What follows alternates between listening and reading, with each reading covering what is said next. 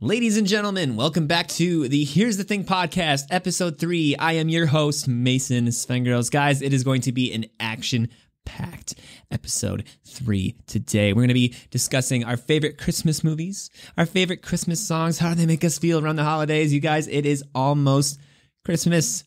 It is the 15th at the time of this recording. It is the 15th. Christmas is literally right around the corner. So we'll be talking about that. We will be talking about curveballs that life offers us from time to time and how to manage those. We'll be talking about my ever-present coffee addiction. That's the thing. We'll try to discuss living in the snow. If you're in a state that has cold weather, snow, first of all, I feel you. I know how you feel. Let's talk about dealing with that. How can we manage that to at least make it somewhat a little bit more pleasant? And also, we'll get a little bit somber. We'll talk about the tragic passing of Twitch, the famed DJ on Ellen, and also got his start on So You Think You Can Dance. We'll talk about that. We'll go over that. And, yeah, we'll get into it. Episode 3 of Here's the Thing. Here we go, guys. The Here's the Thing podcast.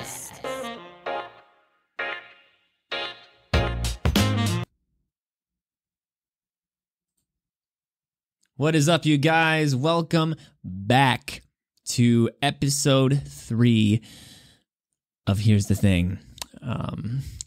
Hope you guys had a good day today. It's been a while, but I was purchasing something on Amazon to try to maybe let's spice it up a little bit here in the podcast. That's where that kind of new intro came into play. Got a new audio mixer. If you're watching on YouTube, you can't see it. It's out of frame. And also, if you're listening to the audio, you can't see it. But it's right here. It's the Go XLR Helicon, and it's pretty cool. I'm very new to it, kind of playing around with it. So hopefully, it can add some spice to the podcast today and going forward. So yeah. As mentioned, this is episode 3. Let's get the sadness out of the way. Of course, we all know by now the passing of Twitch. Such a kind human being, such a positive light in this world, in this dark world at many times. Passing away yesterday to suicide, and it's just really sad, man. Without going too deep into it, because it's not my place to, I'll discuss how he made me feel, and I'll just start off with every time I watched him on Ellen. Like I said, he was just such a bright light, lit up a room. That smile was contagious. Every time that Ellen would introduce him to dance into the crowd and everything, man, it was awesome to watch. He was an extremely talented dancer. He was extremely talented at what he did, and I respect the hell out of people like that. I really do. People that are at the top of their game, I really respect and gravitate towards, because that's what I'm trying to strive to be, is the best at whatever I do. Man, it's I don't know. I told my mom this yesterday that I'm not comparing Twitch to Kobe Bryant. That's completely unfair to both of them. Two completely different professions, but just the same feeling I had when I heard of Kobe's passing. It kind of hit me the same way with Twitch. Even though he was kind of lesser, I mean, he wasn't lesser known. But you know what I mean. You know what I'm trying to say. It was still that same feeling, though, man. It was like this gravity, like, oh my God. Yeah, it's tough. It's tough now that he's gone, because it was tough when the Ellen show ended, because those two had a chemistry like none other. And now that he's completely gone, it's a weird feeling. I don't even know how to describe it. It's just weird. He was such, like I said, the best way I can put it, he was such a bright light in a very dark world. And he's going to be missed. And I would just say anybody who is struggling with depression of any kind, just reach out to someone for help if you can. Just talk to somebody, whether that be a professional, a family member, a friend, anybody. Don't suffer alone. Talk to someone. Let them know how you're feeling so that maybe they could just offer some comfort or some advice or anything. Just go and talk to somebody. Try to help yourself before it's too late. That's all I can really say about that. I don't want to get too into that topic because it's not necessary. My heart goes out to his wife Allison and their 3 kids. It's a very tough situation. Very tough. It's a touchy subject. So I'm going to sway away from there. We're going to mix in some poking fun at me. My coffee addiction. I've got one. I talk to people and they're like, well, Mason, you just like coffee. No. Nay. It's worse than that. It's an addiction. Anytime that I go to sleep and I can't fall asleep, it's an addiction. It's probably not the best thing to drink coffee before bed at like 10 o'clock. So that probably has something to do with it. Also, given the fact that the coffee is not decaf. It's the full-fledged. You're going to be up. Shakes. I don't get the shakes. I don't get hyper. I just can't fall asleep. So, yeah, I got to lower it down. My mom actually got me tea today because it's supposed to be better for you, I guess. For like a before bed drink than coffee. So we'll have to see if that changes anything. But I've been trying to drink more water. That's always a good thing. But that doesn't maintain it. But we'll get it figured out. We'll get it figured out. Hopefully, fingers crossed. Quoting Grinch, which actually is a good segue. Let's talk about Christmas movies. There is a lot of them. I don't know if I have a favorite, if I'm being completely honest with you. One that I'm not a fan of, it's not a bad movie, it's not my style. Christmas Story. I know my mom loves that movie. It's one of her favorites, I think. Mom, if you're listening, I'm sorry. If it's not your ultimate favorite, I apologize. But it's just not my style. I don't know if it's the old-fashioned setup that it has. I can't get into it. But it's a good movie. It's a good story. But some notables, definitely The Grinch with Jim Carrey. I don't think they could have chosen a better person to play that role than Jim. The only other person, I've mentioned this to my mom before, that I feel like they could have had was Mike Myers. Maybe, but even then, I don't even think it would have the same oomph. You know what I'm saying? So, all the other actors around Jim Carrey in that film also play their parts phenomenally. So, that's definitely one of the top Christmas movies in general. I would say is the consensus. Elf, Will Ferrell, that's also a great one. Got to be at the top of everybody's list. Again, same with Jim Carrey and The Grinch. I don't think they could have chosen a better person to play Elf. I can't even think of anybody else, really. I mean, Will Ferrell just captures that character so well. Also, the other actors around him played their parts well as well. Zooey Deschanel. God, I keep forgetting the other actors' names. But they're big names. I should have done my research. Just an overall great movie, though. Christmas with the Cranks, Tim Allen. A great movie. I don't know. There's just something about that movie that really just screams Christmas for me. Even like the minute details, like the neighborhood that it's set in. I think it's Chicago. I think that's the city it takes place in, if I'm not mistaken. Regardless, the neighborhood that it's set in, it's just got that really basic Christmas movie neighborhood, you know, where the houses are always, I mean, every neighborhood and houses are close together, but you know what I'm saying? That setting, it screams Christmas. It screams holiday with the snow and the snowman on top of the roof and just the I don't know, the camaraderie of the neighbors and everything. It screams Christmas, and it makes me feel Christmassy. Just like the Elf and Grinch too.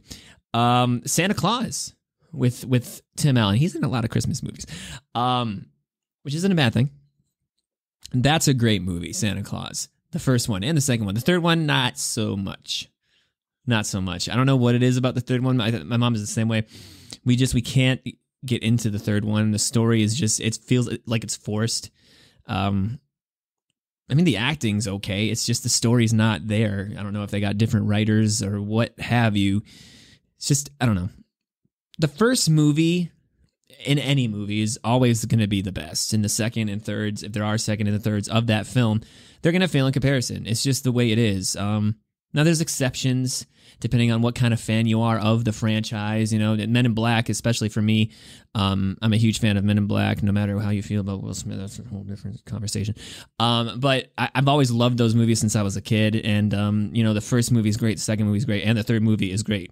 That's an exception. Shrek, exception. Back to the Future, exception. Harry Potter, exception. There's exceptions. But yeah, what was I talking about? Santa Claus. Yeah, that's just a great movie. It's a great movie. The first and second ones. I want to preface that.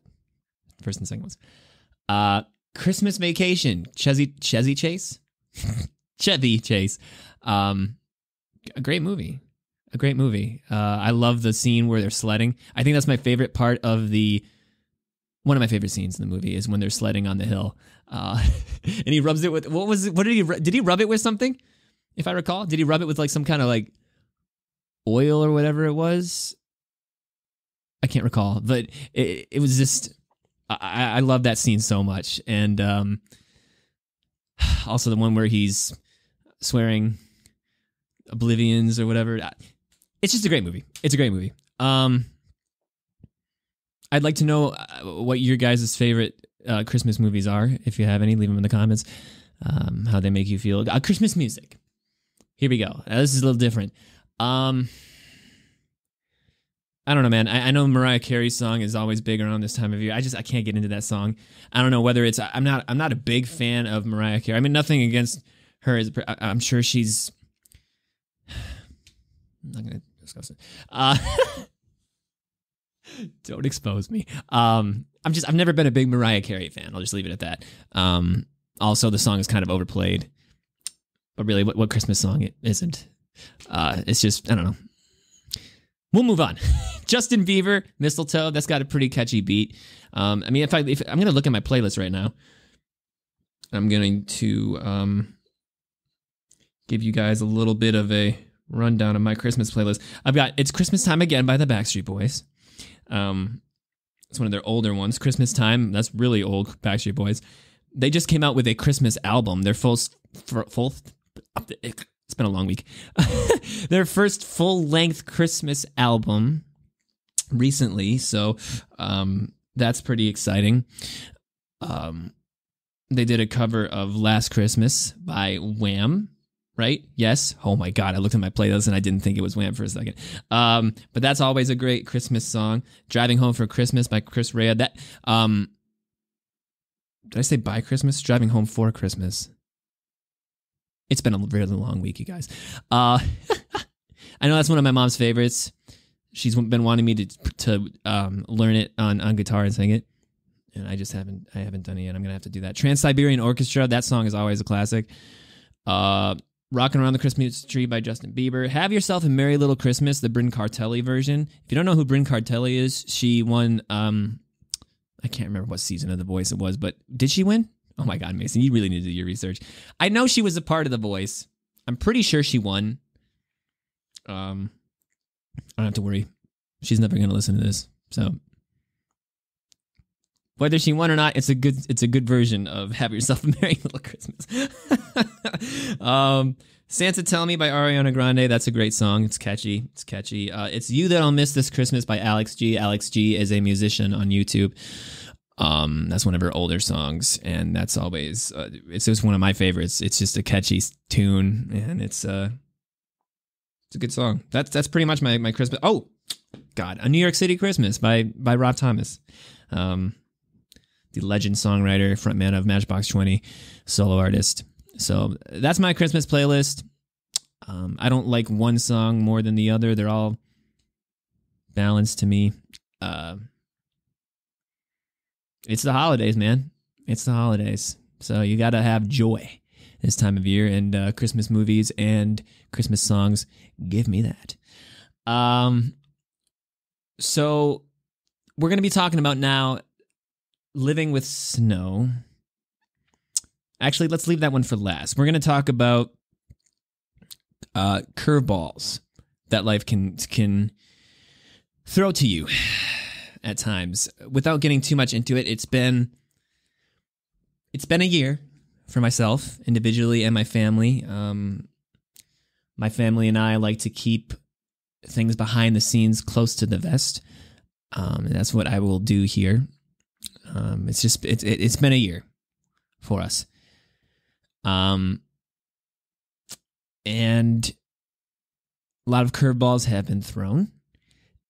I feel like the best thing to do when life gives you a curveball, a situation that you're not expecting to ever happen, or you don't want to have happen, and maybe you can't immediately deal with, I think the best thing that you can do for yourself individually to not drive yourself totally nuts with anxiety and stress is to find things that you love to do, right? That you love to do, and try to escape from those curveballs and negatives for even if it's an hour and a half a day. Try to find things that you love to do. That's what I try to do to help myself. So, for example, I love doing this. I love podcasting. I love singing. I love playing the guitar. I love watching YouTube. I watch a lot of YouTube in my free time. Sometimes too much. Just the most random videos, too. I've been watching movie reaction videos. I've been watching Vanos Gaming. I've watched him for a long time. T. Martin, I've watched him. He's another video game content creator. I go as far as to watch Abandoned Places videos. I find that stuff really interesting. Shout out The Proper People. That's a great channel. Those guys go to abandoned places, and they're... I'm going to get on a little tangent about them. They're way braver than I would ever be doing that stuff. Sometimes they go to these places where they have security, and not afraid, man. They go right in. So shout out to them. Anyway, curveballs. Just try to find things that you love to do, man, and try to do them for, like I said, a day, an hour, doesn't matter. So you can get your brain away from the negatives and the curveballs that life has for you. So that ties into living with the snow and how to deal with it. That's a curveball. If you live in a state that has snow, so I'm talking people that, don't live in California, Texas. Not last year, that was different, Texas. But, I'm saying the warmer states, Florida,